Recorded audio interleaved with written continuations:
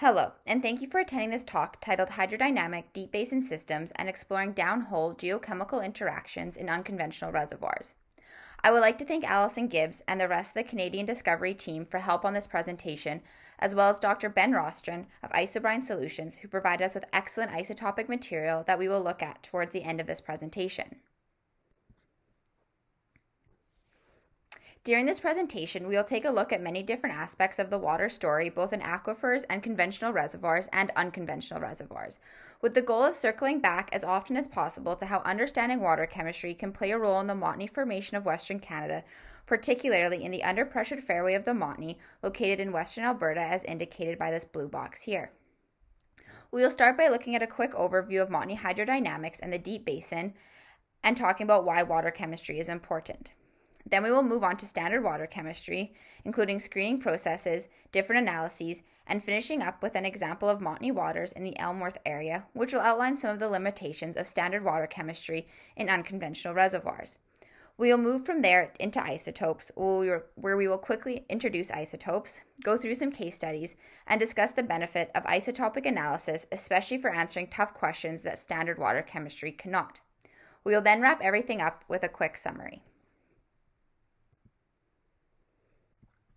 As I'm sure most of you know, the Montney is as prolific as it is complex, but for the purposes of today, we will just quickly go over basic Montney stratigraphy and the main hydrodynamic plate types. The Montney can be split into 4 zones: the lower middle, the upper middle, and the upper, and all 4 zones can be targets for hydrocarbons depending on where you are in the Montney.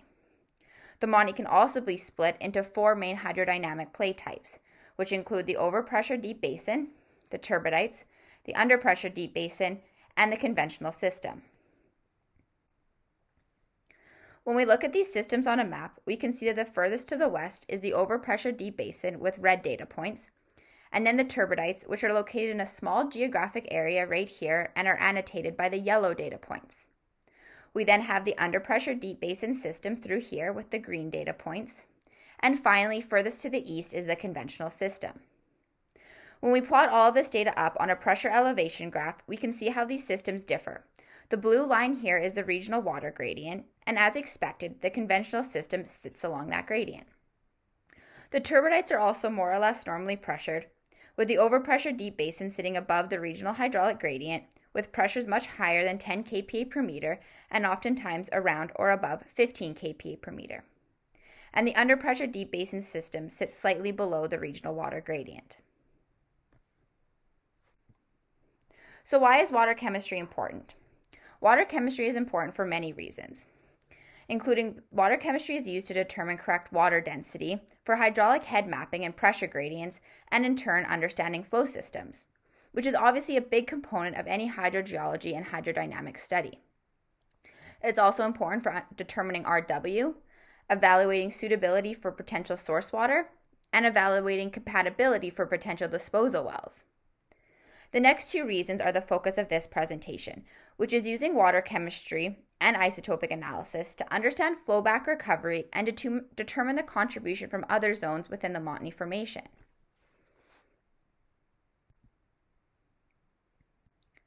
Before using water data, it is important to know how to screen the data and try to determine what is actually representative of formation water. The first step is to remove any incomplete analyses and samples with analytical errors. One of these screens is looking at electroneutrality. There are also different steps to be taken on if the sample is from an aquifer or a conventional reservoir or an unconventional reservoir. In unconventionals, water is no longer the continuous phase, so finding and identifying formation water can be more difficult. And there is an increased concern that the sample will be more representative of frac fluid than formation water. And additional measures need to be taken to monitor flowback over time to understand the transition from flowback to formation water. In a conventional aquifer, the better samples are generally taken from DSTs or wells with significant water production and generally have less concern over being a representative sample. In shallow conventional reservoirs or aquifers, for example, multivariate crossplots and Piper plots, such as the one here, can help identify different water types and distinguish the water chemistry from local meteoric recharge by identifying different mixing paths where rock fluid interactions change with depth and residence time. Stiff diagrams are another popular graphical representation for the major ion composition of water samples. Sodium, potassium, calcium, magnesium, and iron are on the left, and chloride, sulfate, carbonate, and bicarbonate are on the right. Different formations and contaminants will have distinct shapes and can be easily picked out. For example, this technique helps to identify contaminants such as corrosion inhibitor, potassium chloride muds, alcohol, geochem muds, and more. We can see examples of different shapes of these different contaminants here compared to the shape of formation waters down here. With this shape being a typical shape of a formation waters associated with carbonates and evaporates, and odd formation waters that may be more representative of meteoric recharge. Sampling points also have an effect on the quality of the sample. For example, a DST sample taken closer to the tool at the bottom is generally more representative of formation water than samples taken at the top. We will come back to this idea with an example later on in the presentation. Just like the multivariate plot we introduced in the first water screening slide, we can also use similar plots for deeper formations and unconventional reservoirs. Here we have 3 plots of sodium chloride ratio versus a magnesium sulfate ratio. These sorts of plots can be useful in identifying characteristic water types and screening out contaminants. For example, the granite wash clearly separates out formation water from the freshwater and mud filtrate dilution trends. One thing to notice for all of these plots is the lower sodium chloride ratio and the higher magnesium sulfate ratio due to the higher amounts of chloride and the higher amounts of magnesium in these deeper zones due to higher salinity and residence time, which is illustrated in the granite wash, the Pekisko, and the Manville brines. In the Manville, we can also see the effect of the meteoric water dilution trend on this plot for areas of the Manville that are connected to surface, with the meteoric water dilution trend going to much higher values for the sodium chloride ratio. We can also see evidence of potential Paleozoic brines mixing with Manville waters in areas where the Manville overlies Paleozoic formations such as the Wabamun. Before I get into what these sorts of multivariate plots look like for the Montney, I just want to take a look at the additional step that needs to be considered when dealing with unconventional reservoirs, which is understanding the frac flowback profile. Because these wells are heavily fracked with waters that are much less saline than true formation water, it is important to track the chemistry of the produced water from the start of production to get a sense of when the water samples may be more representative of true formation water. On the slide, we have a map of Montney total dissolved solids within the underpressured fairway, along with plots of TDS over time from on production for 3 different areas within the underpressured fairway. So we have the Gordondale area, which is up here, Kakwa down here, and Pipestone over here. For all 3 areas, we can see that the TDS is increasing over time, but the curves flatten at different rates and at different TDSs. Analyzing these can provide some insight into what the true formation water may look like in these different areas.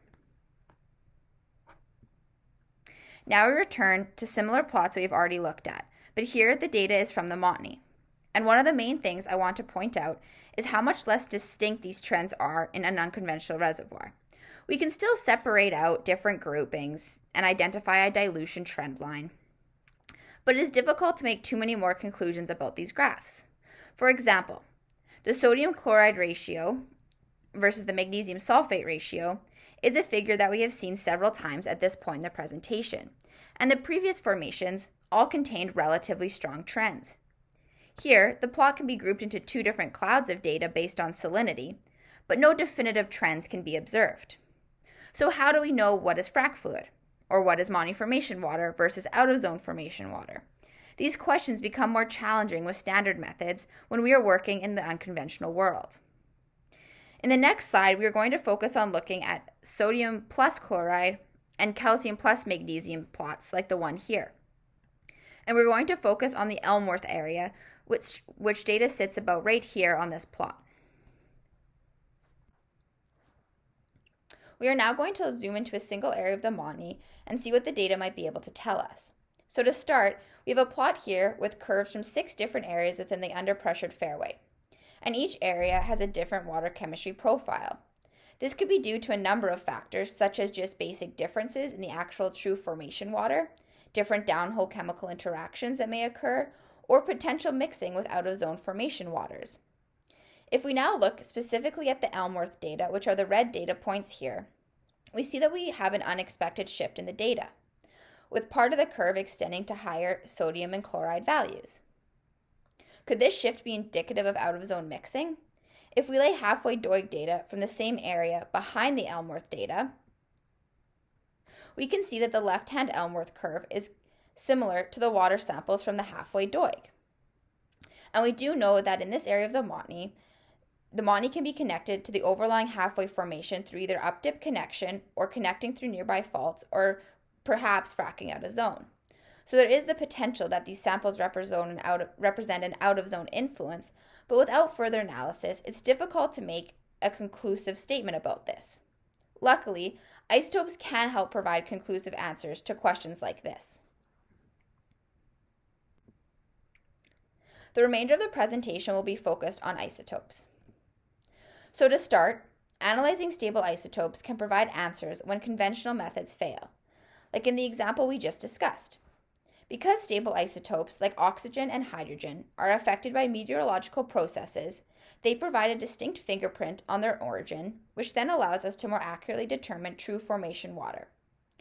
Oxygen and hydrogen are the most common, but labs will also analyze carbon, sulfur, nitrogen, boron, lithium, chloride, bromine, and strontium. These are all abundant and easy to measure, with large mass differences due to natural fractionation processes. To illustrate this process, we have a figure on the right of the global meteoric water line. Research has shown an almost worldwide correlation between hydrogen and oxygen isotope compositions of meteoric waters.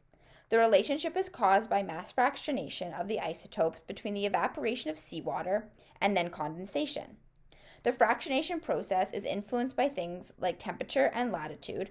For example, cold meteoric water from the Arctic and the Antarctic are more negative than warm meteoric water from the tropics. Due to this fractionation process, a global meteoric water line can be built. It is also possible to construct a local meteoric water line that is specific to the isotopic composition for a given area. The meteoric water line is a starting point for many groundwaters, and formation waters plot as a basin line off the meteoric water line, as demonstrated on this figure here. We are now going to go through a few different examples of how isotopes can be used. This first example is from a well in Saskatchewan, and this well has a DST and a series of water samples. So to begin, the DST was performed on the Lodgepole Formation and recovered 150 meters of fluid. This is a moderate fluid recovery, so it provides inconclusive data. There is also no hydrocarbons recovered on the test, and the handful of samples that were recovered have the following remarks. Sample 1 was the drilling mud with a chloride concentration of just over 12,000 milligrams per liter. Then we had 3 samples taken within the DST test, top, middle, and bottom, with chloride concentrations ranging from just over 12,000 to 11,000 milligrams per liter. Sample 5 was a bottom hole sample with a chloride concentration of 10,700 milligrams per liter and has the remark that it contained 2.4 liters of muddy water. Sample 6 was not analyzed. If we look at the water analysis a little bit further, the bottom hole sample has the following remarks. A pale yellow colored filtrate recovered from muddy water, with a pH of 7.5, a TDS of just over 33,000 milligrams per liter, no carbonate, no hydroxide, and a stiff diagram that looks like the following. Again, it's hard to determine from these remarks and the stiff diagram and just the water chemistry in general anything conclusive about this sample. Is it true formation water, or is it more representative of the drilling mud? We don't know without looking at the water further. So to summarize, both the DST and the water analysis data are inconclusive, but the isotopic analysis completed on this well is conclusive.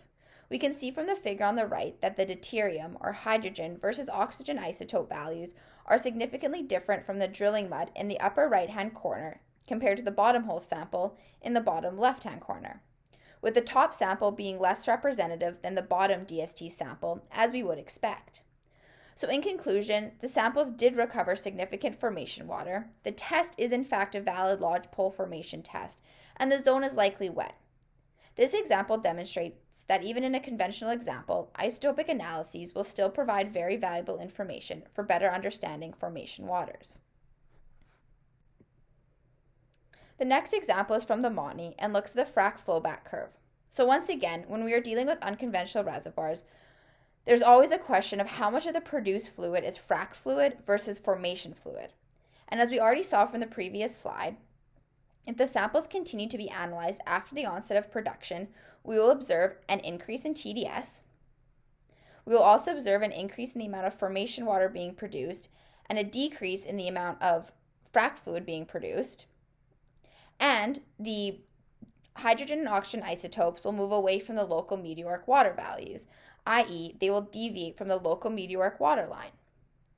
From looking at all of these, a person could question the need for isotopes as all of the curves are more or less demonstrating the same idea. However, from simply looking at the TDS curve, it is still difficult to determine if it is formation water being produced or not. Isotopic analysis was performed on a handful of the samples taken after the on-production date to more accurately determine the evolution from frac fluid to formation fluid. Here we can see the local meteoric water line and the isotopic analysis of the provided frac fluid, an interpreted value for the actual frac fluid that was likely used, and a series of analyses that demonstrate the flowback evolution from frac fluid towards formation waters as the values deviate further and further from the local meteoric water line. The last isotopic example is once again from the Montney, showing a similar local meteoric water line, Montney samples in the blue squares here, Beloit samples in the red squares, and samples from a producing well here with the green diamonds. If we think back to the Montney halfway example from earlier, we surmise that there may have been influence from the halfway on the Montney due to deviation in chemistry curves, but we couldn't make a conclusive statement due to the large amount of scatter in the data. Here, with isotopic data, we have Montney end-member samples and Beloit end-member samples, and we can make a more definitive statement that the samples here are in fact showing waters that have mixing between the Montney and the Beloit. So in summary, water chemistry is important for understanding flowback recovery and determining contributions from other zones. Traditional screening and analytic methods include determining water types through things like Piper plots, stiff diagrams, and multivariate crossplots. These methods generally work well for aquifers and conventional systems, but the process becomes more muddied when dealing with unconventional reservoirs like the Montney. Standard water chemistry is cost-effective and can usually provide part of the answer, but in order to delve deeper and provide more conclusive answers, isotopic analysis is needed. This includes things such as determining true formation waters from the frac fluid and comparing in-zone and out-of-zone formation water. These things are important to understand because operators will want to know if they are fracking out of zone so they can adjust their operations or better understand the true formation chemistry to ensure the frac fluid and subsequent downhole interactions are not impeding production due to things like scaling. With that said, I'd like to thank you all for your time and attention, and also give a big thank you to the team at Canadian Discovery. Please, while there's still some time, drop by our booth and download a copy of our mini digest poster featuring Western Canada plays. This presentation will be available to download on our website, and we have a much more in-depth version of this presentation that we'd be happy to do for your company, so please contact our sales staff. And again, thank you to my colleagues at Canadian Discovery as well as Ben Rostron from Isobrine Solutions. And I will now try to answer any questions that there may be.